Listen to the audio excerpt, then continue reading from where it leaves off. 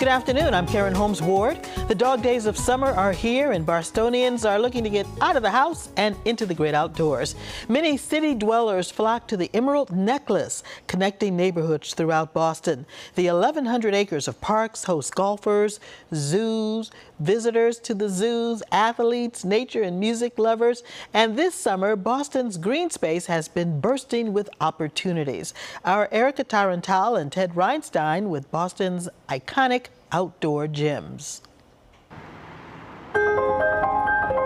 A park is an oasis, a place to commune with nature and press the reset button. It allows you to wander, allows your mind to relax and rest. Our parks are our common ground throughout the city. Creating common ground was the mission of Frederick Olmsted, founder of American landscape architecture. 2022 marks the bicentennial of Olmsted's birth and his epic impact across North America. What did Olmsted design? Well, what didn't he?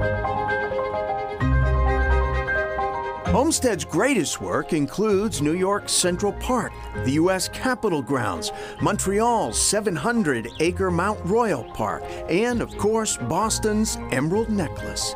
These 1,100 acres link neighborhoods via winding paths and waterways.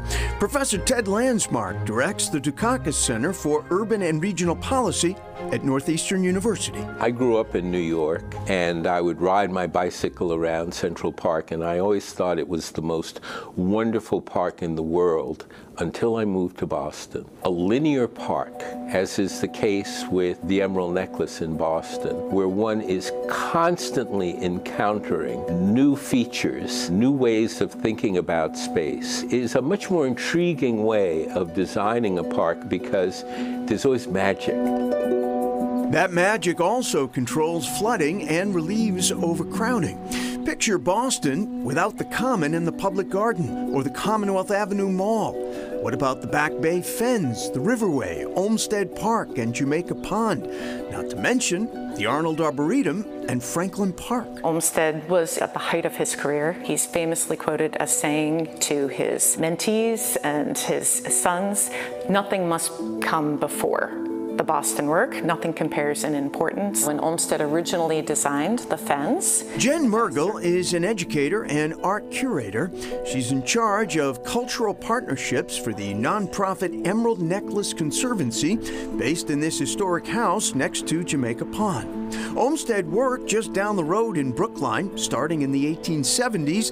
It took his firm more than 20 years to build the Emerald Necklace. Boston had a lot of problems to solve, a lot of sanitary problems, water flow problems. Remember, Boston is surrounded on three sides by water, and as the city kept landfilling by the 1870s, the flats of what became the Fens area were a fetid sewage swamp. Olmsted's green solution combined engineering skills with his signature style, carefully mimicking nature's asymmetry. He recognized that it was important to have a pathway that didn't necessarily have a clear destination, that one is intrigued by what might lie around the next bend. Given that Olmsted considered himself an artist, I would argue that the Emerald Necklace Park system, the parts that he designed, are the largest immersive art installation in the city. He also knew about the potential health impacts of exposure to nature, fresh water and fresh air. Most important,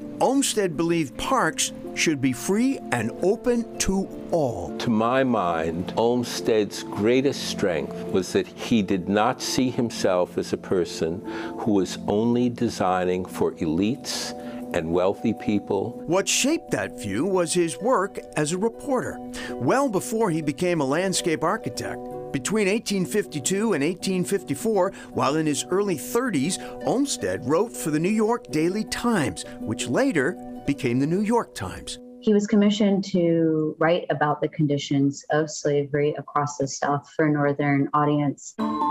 Sarah Zodi is a professor at the Harvard Graduate School of Design, as well as founding principal of a landscape architecture and design firm in New York.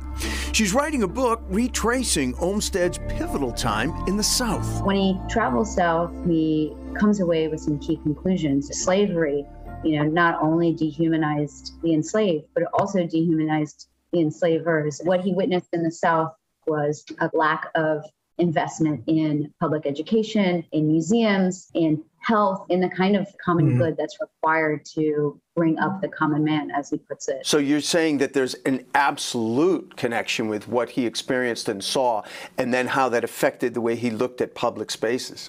Exactly. It was actually designing the society he sought for America to be. If we were going to form a post-bellum society in the form of a democracy, that we needed a sense of civic ground. Parks, where everyone has access. Really what the wind at our back in terms of advocating and designing for these spaces is understanding the legacy of Olmsted and the legacy of our profession, its origin story, that these spaces really are important to the project of democracy. At nearly 530 acres, Franklin Park is the largest park in the Emerald Necklace. In fact, the biggest park in Boston. Best known for its zoo and public golf course, Franklin Park connects Jamaica Plain, Roxbury, and Dorchester. It's the jewel of Olmsted's Emerald Necklace, and so we need more, and we've always gotten less. And so now we're finally beginning to get something, so we're trying to improve on that. Ricky Thompson is president of the Franklin Park Coalition, which advocates for the park and organizes community events. One night we have open mic. Oh, nice. Yeah. You ever get on there? No.